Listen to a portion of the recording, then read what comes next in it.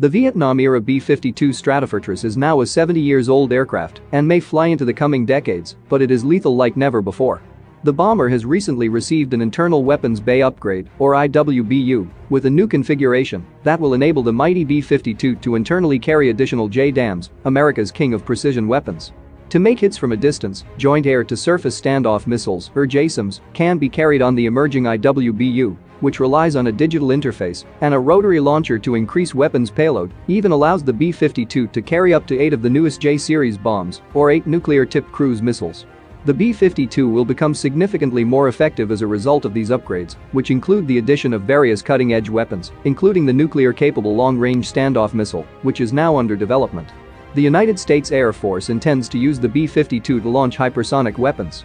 The AGM-183 air-launched rapid response weapon fired a simulated shot at a target 600 nautical miles away in 2021.